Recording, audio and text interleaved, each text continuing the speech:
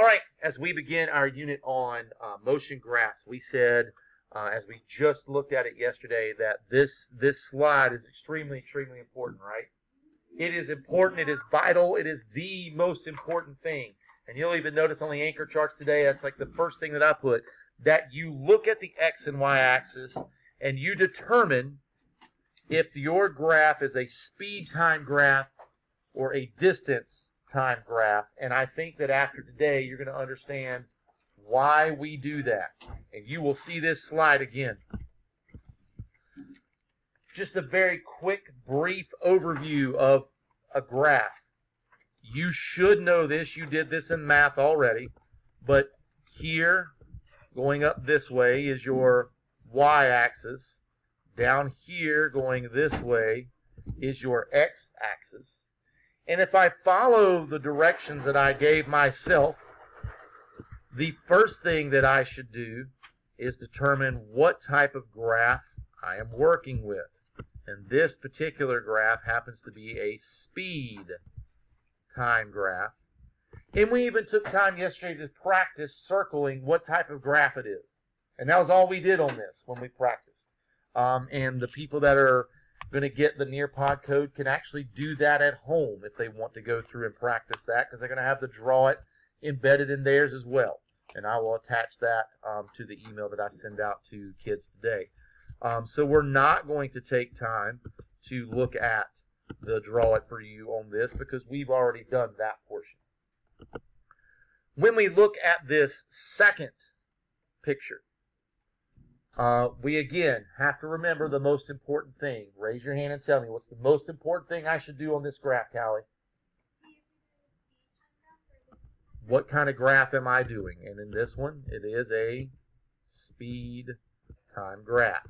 I think it's important that you label them as the X and the Y axis, just so you don't remember. It gives you good practice. You will see all of this again in middle school. And then I'm going to come up here and say that this is my X axis. This is my Y axis. And luckily for me, it's printed in the right way, right? Because when we plot things, we plot them as X, Y. Remember doing that with Miss Levy? Okay. So if I look at this, at 1 second, the speed of this object, whatever this object is 5. At 2 seconds, the speed is 5. At 3 seconds, the speed is 5. 4 seconds, the speed is 5. 5 seconds, the speed is 5. And 6 seconds, the speed is 5. I'm here thinking, hurry up, Mr. Bullens. But we can't hurry up through that because if we do, we're going to miss something that's very important. I'm going to use a little handy-dandy line drawer here. And I'm sure it's going to be not in the right spot because it's done that to me all day when I go back. That's pretty close, but we'll put it down here where it goes. Now, when I look at this, and on my anchor chart, you'll notice the second thing it says after evaluating the plot and plot, if you evaluate the graph. I'm looking at this graph. At 1 second, this car is going 5 miles an hour. At 2 seconds, it's going 5 miles an hour. 3 seconds, 4 seconds, 5 seconds, and 6 seconds. It's still going 5 miles an hour. And the only way that I can label that, oh, I do not want to label it with that. That's a terrible font. Let's get off of that. I'll rather write that in there. This is constant speed. The speed does not change. It remains the same. Now, something we didn't cover yesterday that came up in class today. A big misconception. I'm assuming if it happened in there, happening in here and happening in my last class. This right here is not a drawing of a flat road. It's not a drawing of a flat road. And you're going to understand why I say that when I get to the next one. It's not. That just shows me that the car is going the same speed the whole time. And we label this type of graph as constant speed. You guys remember doing that? Feel good about that? All right, so I'm going to clear all of this off, and I'm going to move to the next one. And I'm going to clear all the objects off, too. This one's different. We did not do this one yet. This one's a new one, right? Now, again, number one, most important thing, Trent. Number one, most important.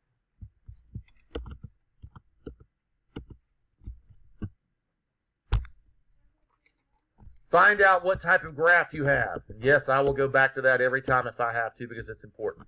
I'm going to determine what type of graph I have, and I realize that with this one, I luckily am still doing speed and time. I was at least kind enough to do those all together to begin with.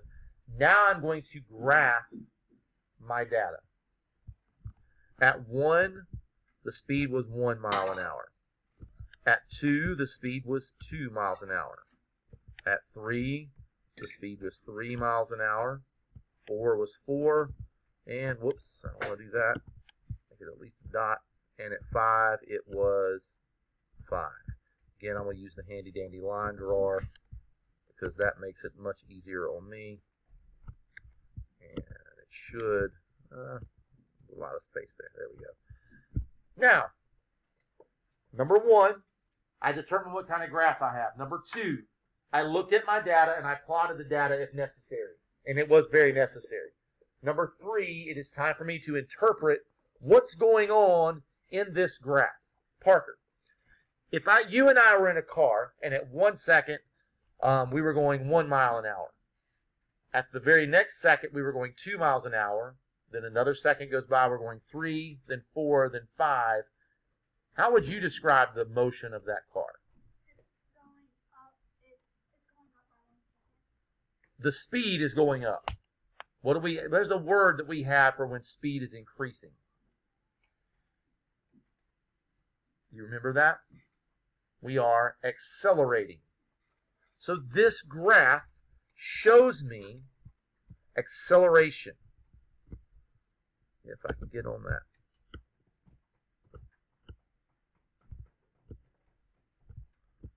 Oh my goodness, drawing on this keypad is not easy. But nonetheless, it's working. I don't know why I have 80s font over there. Pretty awesome, but doesn't look good on the screen. This is a graph for acceleration. Be very careful, B. You are not going up a hill in this graph. You are not going up a hill in this graph.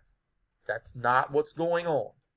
I know it looks like a hill, but when I interpret the graph and I look as time goes by, the speed gets bigger, my object is going faster as time goes by. It is accelerating.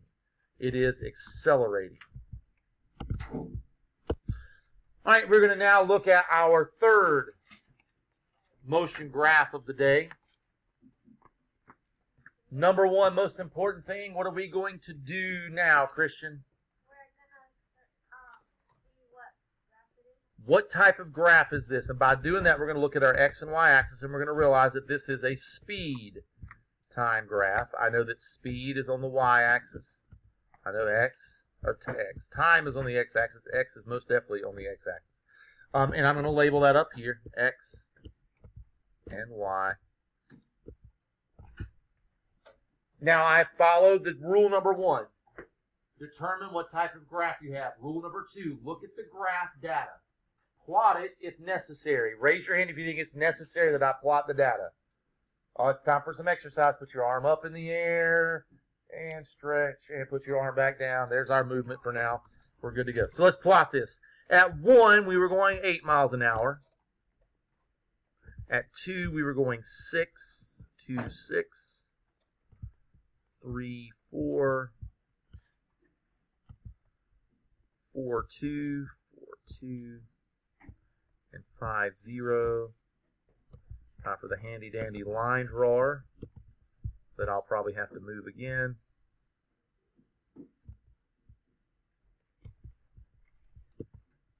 Yeah, that looks better. Now, I've plotted the data. Rule number 3, evaluate the graph. Determine what's going on.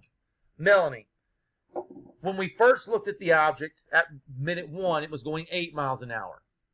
It's going around a track. It comes back by us a minute later, and we clock it, it's going 6 miles an hour.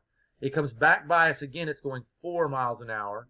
The next time it comes by us, it's going 2 miles an hour, and then it stops. How would you describe that motion, going from 8 to 6 to 4 to 2 to 0 miles an hour? I mean, slowing down, or as she said, this is deceleration. This is deceleration. I think I fixed. Yeah. Although I don't like it to be in red.